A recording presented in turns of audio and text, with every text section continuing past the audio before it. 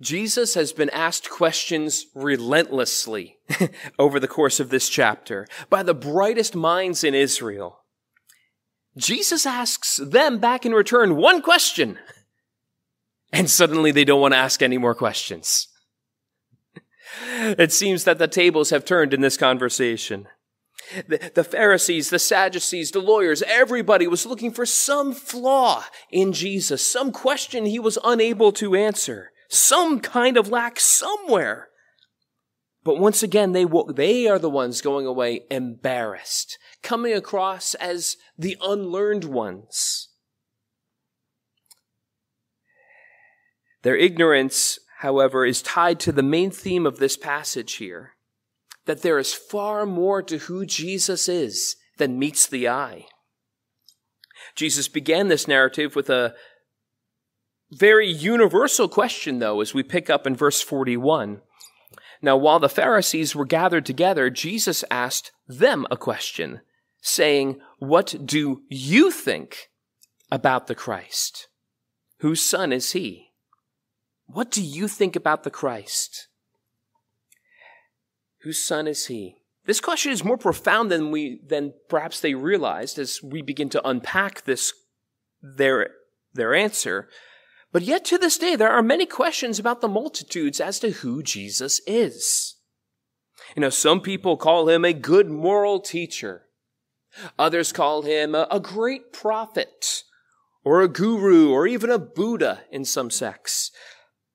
But there's a problem with thinking about Jesus that way. You see, good moral teachers don't have worship services in their name. What we are doing this Sunday morning is wildly inappropriate if Jesus is just a good moral teacher. Are we gathering for a worship service because there's something more to who Jesus is? I hope so. Because even Christians are confused about who Jesus is. To many, Jesus is their helper, their comforter, the one who we call upon when things aren't going all that well, when we need that little extra help. And now Jesus is all of those things, don't get me wrong. But he's also much more than that too. It was something that they missed here about who Jesus is. But the Pharisees give the obvious answer as to who the Son of David is as we finish verse 42, that they said to him, "The Son of David." Well, that's who the Christ is, the Son of David. This wasn't a hard question at face value. Most people were aware that David's lineage would be the one to produce the Messiah. In 2 Samuel chapter 7 is where God promised as much, saying that, it's this promise that it would be the son of David, an offspring of David who would be the Messiah, is referred to all throughout the Old Testament.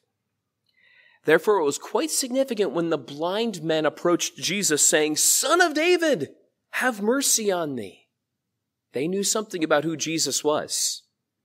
Also, after an exorcism Jesus performed, the men asked if this could be the Son of David. They knew there was something about Jesus, wondering if he could be this one. But the question is, how could Jesus prove that he was the Son of David? What's to stop anyone from making the claim that they are the Son of David? What's to stop me from saying I'm the Son of David? It's an important question. And here's the answer. In the temple, they meticulously kept genealogical records of every Jew at that time. Careful records of the family lineages of every Jewish person alive in the first century. And for several reasons. For one, because to make sure that only descendants of Levi would serve as priests. The Bible said that only descendants of Levi, of the tribe of Levi, could serve in the temple as priests. If you wanted to be a priest, you had to be a Levite. So they had to make sure that you had the credentials. Furthermore, you wouldn't be allowed at that time to serve in any major public office without being able to prove your lineage. We had to know who you were in Israel at that time. But why is that significant for us today? Because anyone back in Jesus' day could just go to the temple and trace an unbroken line in Jesus' lineage from his father or mother's side directly back to King David. Father or mother, of course, meaning, Mary and Joseph. And, those lists that people of names that you see throughout the Gospels, there's one in Luke and there's one in Matthew, but we covered it back in Matthew chapter 1, just a list of names, something like 17 verses of just a list of names. Some people hate reading through that. It's just a boring list of names. What's there to get in this? But those lists are so absolutely essential to the credibility of Jesus because Matthew did his homework back in the day. He traced those records. He could tell exactly how Jesus has the claim to being the son of David. And by the way, because of that point, it was absolutely imperative for the Messiah to have come before 70 A.D. 70 AD? Why is that important? What makes that year unique? Why did the Messiah have to come before then? Because that was the year the temple and all the records inside it were destroyed under Emperor Titus. Not one stone was left unturned upon the other. And all of those records were destroyed at that point. Many Jewish people today actually have no idea what tribe they are from. Because there's no formal centralized record system anymore. Now, many of them have family traditions, and I've spoken to people who believe, my family tradition says I'm a Levite, and I have no reason to question that. But if somebody comes along and says I'm the Messiah, you better have the credentials to prove it. Exactly. You get it.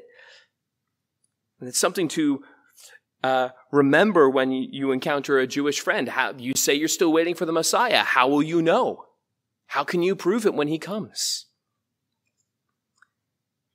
So that's why it was important for Jesus to arrive before 70 AD, so there would be a paper trail to prove his credentials to be the Messiah, unquestionably, as Jesus did.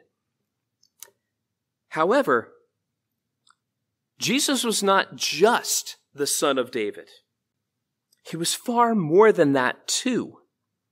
The scriptures promise that the Messiah was not just going to be the offspring of David, but divine. As we go into verse 43, he said to them, "How is it then that David in the Spirit calls him Lord, saying, 'The Lord said to my Lord, sit at my right hand until I put your enemies under your feet?' If David calls him Lord, how is he his son?" Once again, we see Jesus making his argument based off of Scripture. That's worth noting, by the way. And this time he quotes from Psalm 110, our first reading this morning, which is kind of like quoting John 3:16 back in Old Testament times. Everybody knew this psalm. It was so important. Everybody knew it was talking about the Messiah. People had questions about it, but it was so important to their understanding of who this coming Savior would be. Everyone knew about it. The question is, what does it mean? And it helps to have a little understanding of how to read your Hebrew Old Testament in this particular case.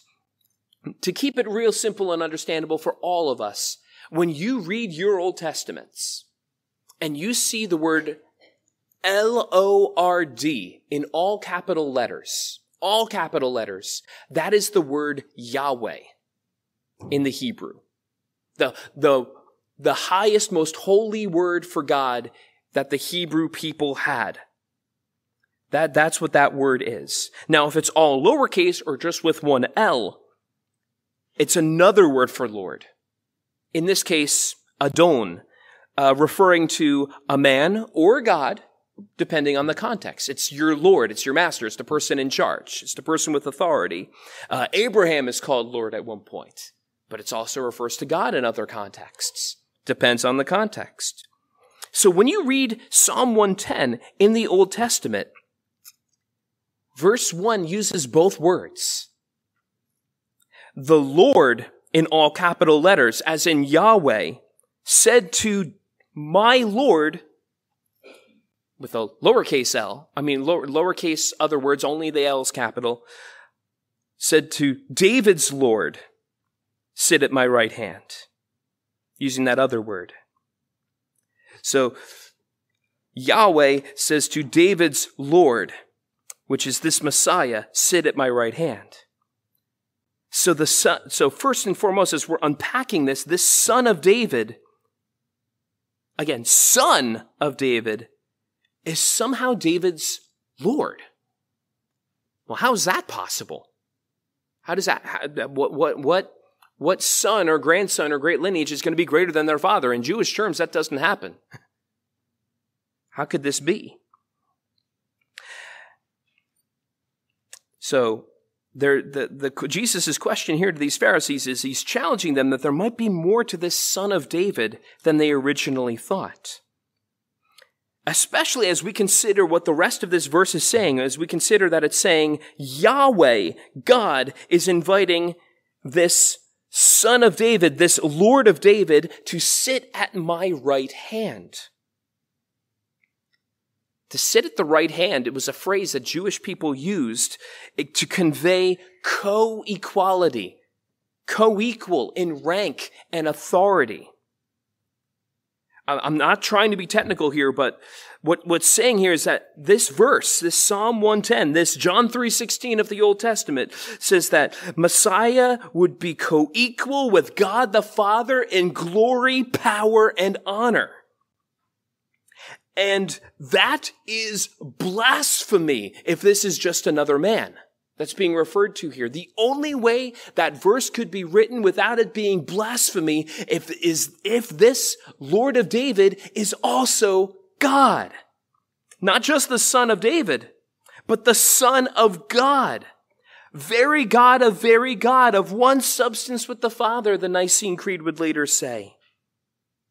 Yet distinct from God. Yet distinct from Yahweh, distinct from the Father. As you have Yahweh and David's Lord referred to in this passage, you also have God the Father and God the Son being referred to in this one passage. John, why on earth are you getting so nitty-gritty into the details here? Because in case you guys haven't noticed, I'm not teaching from a theology textbook. I'm not citing some crazy creed. We're just unpacking a verse in the Old Testament.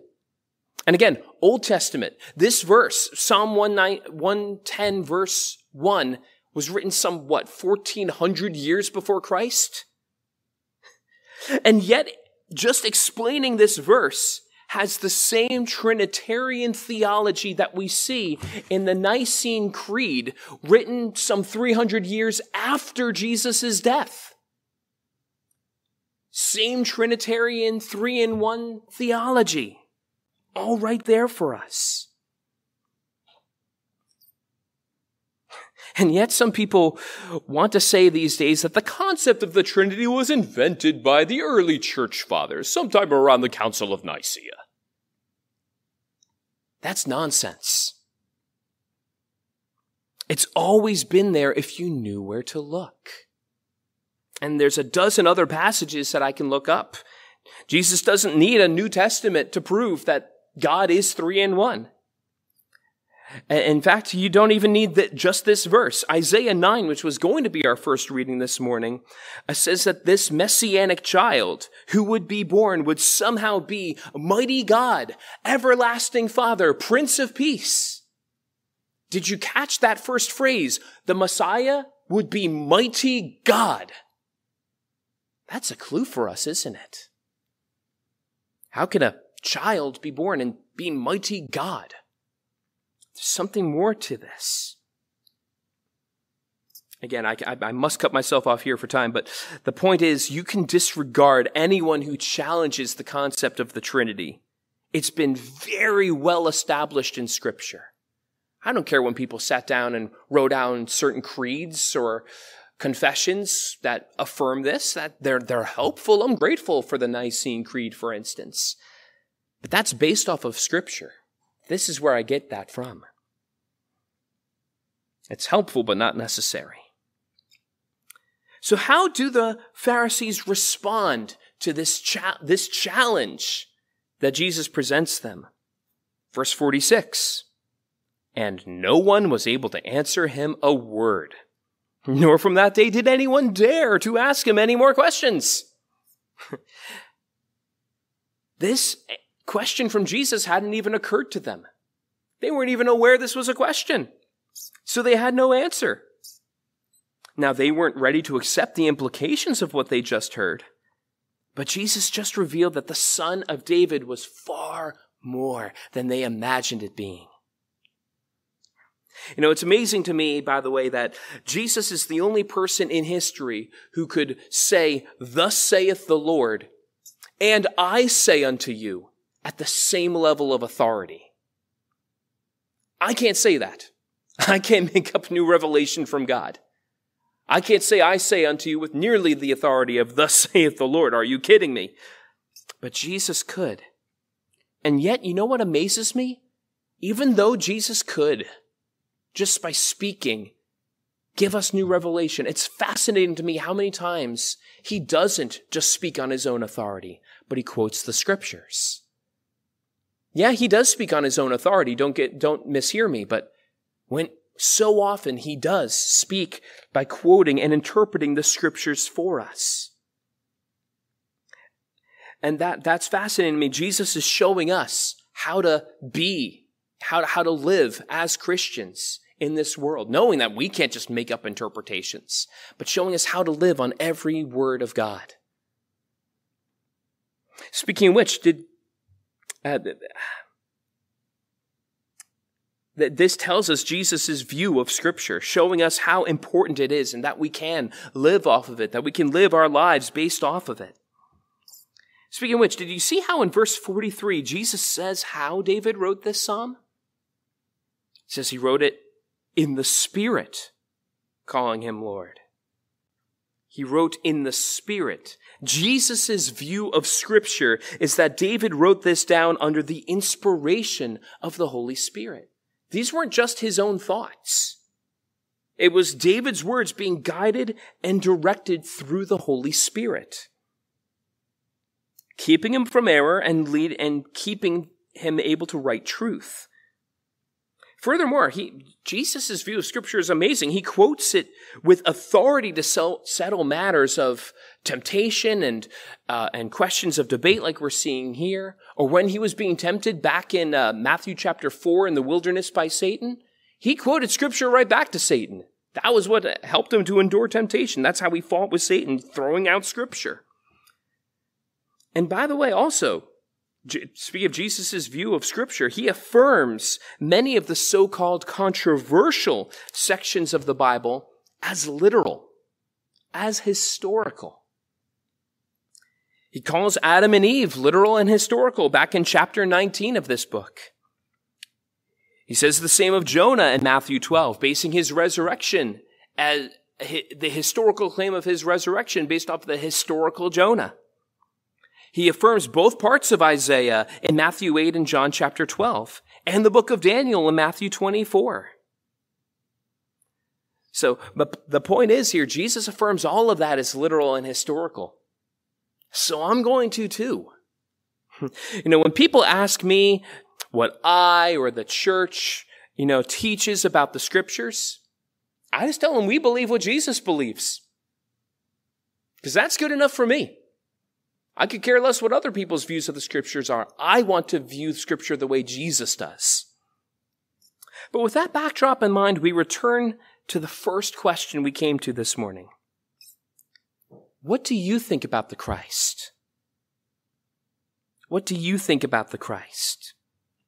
Are we perpetually amazed by the glory of who Jesus is, the God who became man, the sinless who died for the sinner like me? Because just as Jesus is stretching out the understanding of who the Son of David is to the Pharisees, so our understanding of who the Son of Man ought to be stretched out as well over time. As a young kid, I remember running around these very pews, very basic understanding of who Jesus is. I knew that Jesus loves me, and that was about it. Couldn't articulate for you too much back then. The things that I know now, I couldn't even explain to 5-6-year-old John Mottley. Not a chance.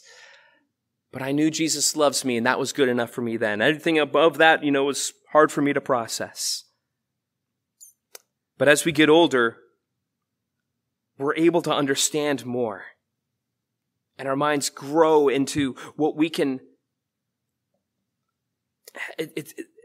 the things that we're able to grapple with become greater.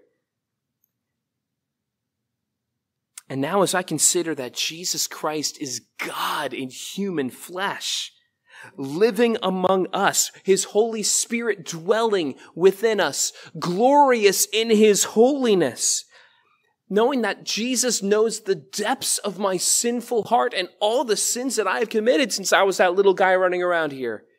And Jesus still loves me the same. Unhindered by all of my disobedience, he still loves me so much. Wow. Those are the things that grip me today. Those are the things that leave me amazed.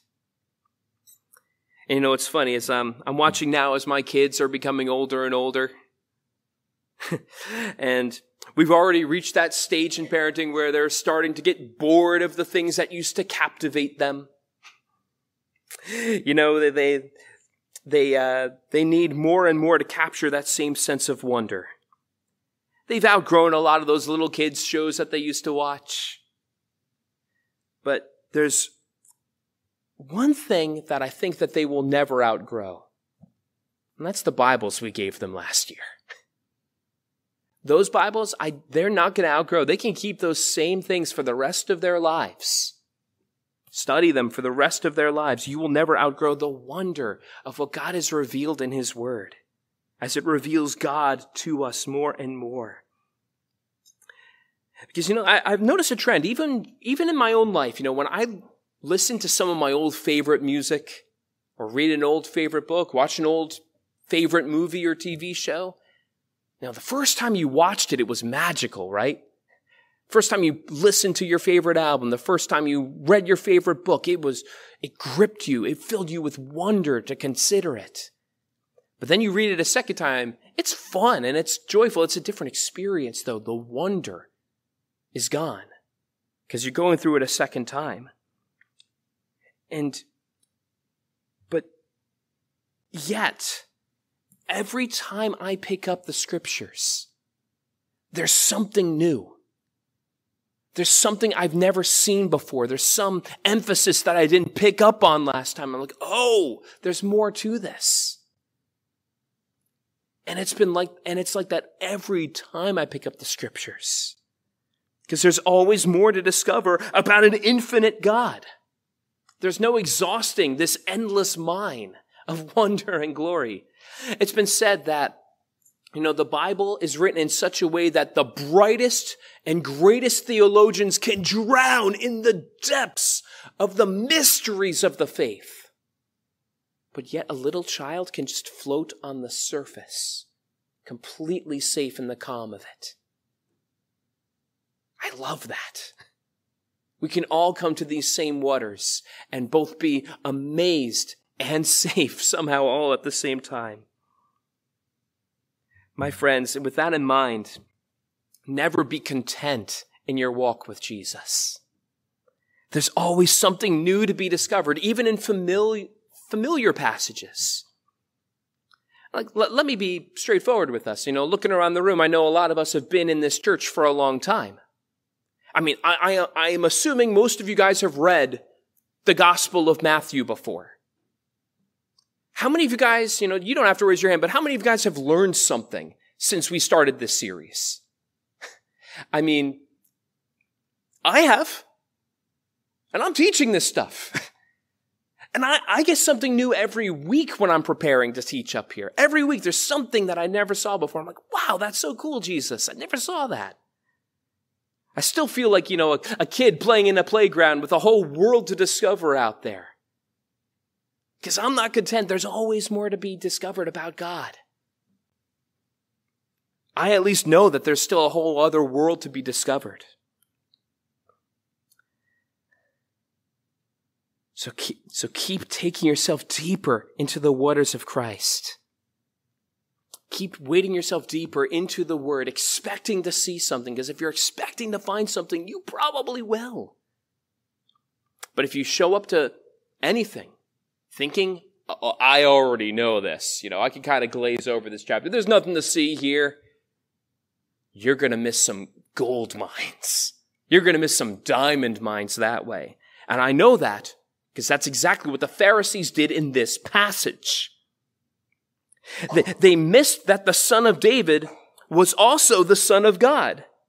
Not because it's not in the text as we all saw together. It's there. But they didn't have eyes to see it because they thought they understood it. They thought they had everything they needed. I'm good. Please don't ever arrive at that point where you think you know everything you need to know about God. Because you will never know what you're missing and how much deeper those waters go. But it wasn't just that the Pharisees had hard heads that prevented them from seeing these truths about Jesus. It was the hardness of their hearts that was the real problem. See, they were dumbfounded by Jesus' answer. They couldn't answer what he had to say, but they weren't convinced by him. Doesn't say that they went and followed him, did it? No. You see, they were silenced, but they weren't convicted. They were humiliated by Jesus, by him showing them up with his intellect, them thinking they were the rock star theologians of his day. Jesus shows them up. They were humiliated, but they weren't humbled. They didn't humble themselves under Christ. They didn't follow him. To the best of our knowledge, none of them repented. None of them changed their minds, which is so unfortunate. Jesus isn't in the business of winning arguments. He's after our hearts. That's what he wants from us. Believing that Jesus is a really good scholar or a really good debater, well, that makes us no different than the atheist who believes Jesus was a good teacher who lived a long time ago. No, we have to see Jesus is more. There's more to him than meets the eye. Will we repent before him, humble ourselves under him, and commit our ways to following the Son of David, who is also the Son of God? Because you see, lack of evidence is not an enemy to the gospel. Lack of evidence is not an enemy or an obstacle to the gospel. There's plenty of evidence. Self-righteousness is. The Pharisees had more than enough evidence from the historical records. It was their hardness of hearts that stopped them from looking. They had plenty enough evidence of 3 years of verifiable miracles from the far north of Israel to the south. Miracles all over the country, proving that he was the Son of God. All the miracles to prove it, but they didn't have eyes to see it or believe it. And they also had enough evidence from his sinless life that nobody lived a life like Jesus. Nobody could accuse him of wrongdoing, even at his trial that we're coming to. But there was no room in their hearts for Jesus. They decided in advance against him because they thought they were enough without him. And look, there is nothing Jesus could have said to change their minds. They made up their mind in advance. Likewise, I know that there's no amount of preaching I can do that can convince somebody against their mind that Jesus is Lord. I can just present the truth. Look, if the Holy Spirit working in your heart as the Word of God is read and proclaimed isn't enough, there's nothing I can do to change that. The truth is going to convict you, and the Holy Spirit is going to convince you, or you're going to resist the Spirit and say, no thanks. And there was no room in any of their hearts for Jesus. It wasn't because Jesus wasn't persuasive enough. I assure you he is.